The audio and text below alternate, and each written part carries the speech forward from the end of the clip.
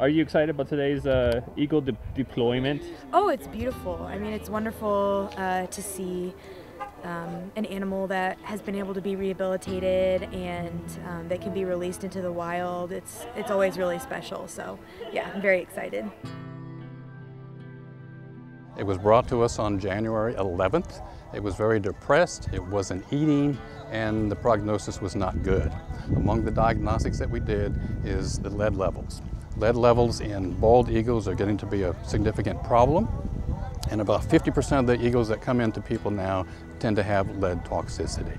Lead is an element, and so there is no half-life. It doesn't actually disappear over time. We usually measure blood lead in parts per billion, and so clinical signs usually in all species will start around 300 or 350 parts per billion. So I think the eagle, the highest concentration we had was around 1,000 parts per billion.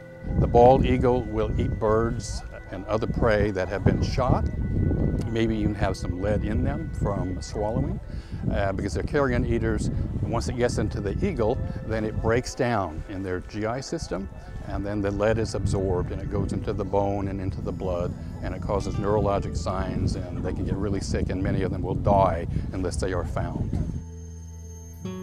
Actually, this might be perfect because he can go to these trees. All right. We do it right in this center area and just let him go. Is that close enough to a tree, you think? Okay. Yeah, I think so. All right. And he's going to be a little worn out because we banded him and caught him and banded him and Okay. stuff, and he'll probably be a little stressed. A lot of people don't realize how much lead ammunition fragments when it hits a target.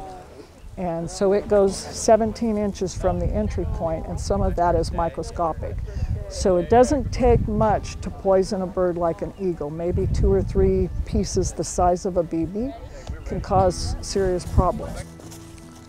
Now don't drop that in front of the cameras, guys. I'm joking. I hope you know that. It's been my experience, once they show clinical signs, the chance of recovery is not that great. Lead's still even it's an old metal, but it's still, the Romans were affected by that because they used lead in a lot of their water distribution systems, and the lead that was there is still there, and caused issues there, caused issues at that time. We still see issues now, unfortunately. Oftentimes when you open a crate, the bird doesn't necessarily just jet out. Sometimes they have to be coaxed out, so hopefully we won't have to literally push him out the door, but that's a possibility. So we'll just see what happens. All right, his name is Spar. Wish him luck.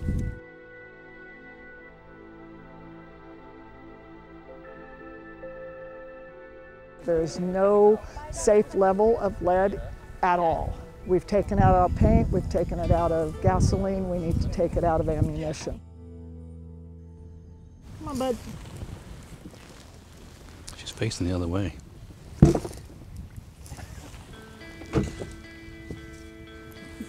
on. He's facing the back of the crate. There we go. Yes!